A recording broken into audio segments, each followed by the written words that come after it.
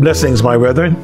I trust that you're having a wonderful day thus far, and that the blessings of God are with you, and you are enriched from His Word. Our great Savior, Jesus, I do now receive Him. Is that what you are saying? More than all in Him I find. Since you received Him, have you found Him to be complete? He had granted me forgiveness. I am His, and He is mine. Hallelujah. What a Savior. Hallelujah. What a friend. Saving, helping, keeping, loving. He is with me to the end. We are looking at Philippians Chapter 4, and we are learning from this passage of Scripture how to master every situation. In coming through Philippians Chapter 4, I told you that we had 3 questions that I would answer. In verse number 13, he said, I can do all things through Christ which strengtheneth me. So the first question was, who can do all things? Of course, you know these all things that we speak about, they can only be done through Christ. In my strength, in your strength, with my natural ability, your natural ability, we cannot do all things. Absolutely cannot. But we can do all things through Christ, which strengtheneth us. The man who said this went through so much in life. And the believer who was not dedicated would have found himself or herself in trouble living this life if the things that happened to this man had happened to such a believer. So if he can do it, then I can do it. And then you can do it. So I can. Tell yourself, I can. I can what? I can do all things through Christ, which strengtheneth me. We looked at the measure of this. The measure is all things. Every situation, no situation can be too big, too trying, too tempting, too dangerous, too disturbing, too troublesome, too wearing, too long, too hard, too discouraging. Regardless of the situation, through Christ, we may master them all. We shared some of the things that he shared with the Philippians, what they need to do to master them all. He said, change your attitude. Find yourself rejoicing in the Lord always. Stop complaining. Rejoice in the Lord always. He said to them, let your moderation be known unto all men. Let your attitude be that of gentleness and meekness. Be winsome. He said to them, be careful for nothing. Don't be too anxious about everything. Don't just worry yourself until you get sick. Don't worry. He said, be praying about everything. Instead of worrying, be praying about everything. He said, your thinking needs to change. Think on things that are just, holy, pure, all those wonderful things. And then in the last devotion, I said, learn to be content. In sickness or in health, in poverty and wealth, in failure and success, be content. Be content to fill that little space if God is glorified. Be content to do that unnoticed job if He is glorified. Content to serve where He placed you. Content to follow where He leads. Content with little until much comes. And then for today, verse 22 said something that I want to share with you. In verse 22, he said, all the saints salute you, chiefly they that are of Caesar's household. Saints in Caesar's household. Sometimes you find Christians in unlikely places, Christians in difficult places, Christians in difficult circumstances. Wherever you are for God, be victorious. Now, how would you find Christians in Caesar's household? Paul had a chance to be in prison and had a lot to say to Caesar. And he heard a lot about Jesus Christ from this man, the Apostle Paul. So you may find yourself in a strange place. Don't think that God don't know you are there. If you are in the will of God, always tell yourself, God, you brought me here. You know why you brought me here. And every day of my life, I will endeavor to do my best for you because you brought me here. And then the third and last question would be, how was he able to master this?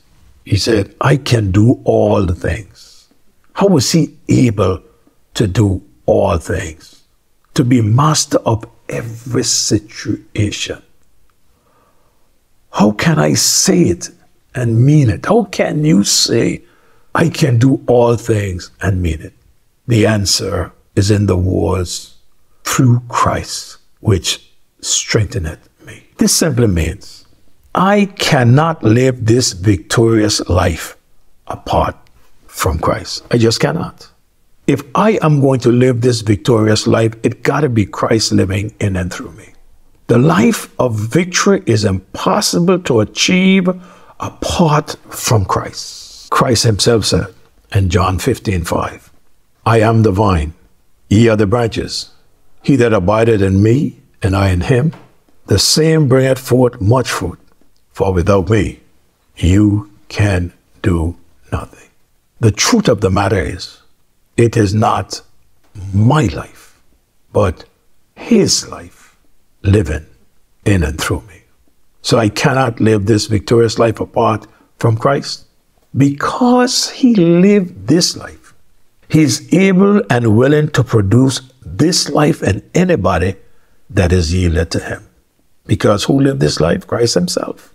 This is Christ living in me and producing through me. It's not me with any natural ability. It is Christ living in me. It is Christ living in you. The truth of the matter is, when we think of who we are in our own, these things we cannot do. We need extra help. And help is there at our disposal. He said, allow me to live my life through you. To be able to master every situation, he must become your master.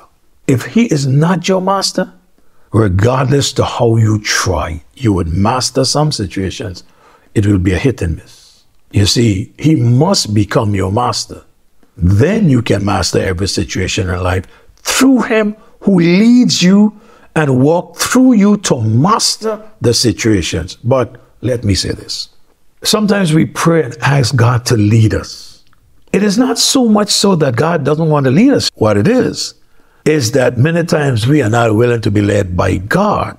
So if we allow God to lead us, we will always find ourselves in the place or places where God wants us to be. So is he leading you? Or are you led by the flesh? Are you living your own life? Are you doing things that you want to do, or are you doing what he wants to do? But this all starts by recognizing you cannot master or do all things in your strength. I cannot master every situation in my strength. But every situation can be mastered. I can do all things through Christ, which strengtheneth me. Those words are true.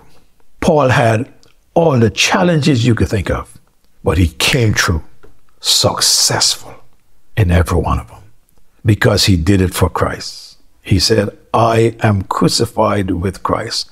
In other words, my life, the things I want to do. Listen, I allow that life to be dead. He said, nevertheless I live, yet not I, but Christ liveth in me.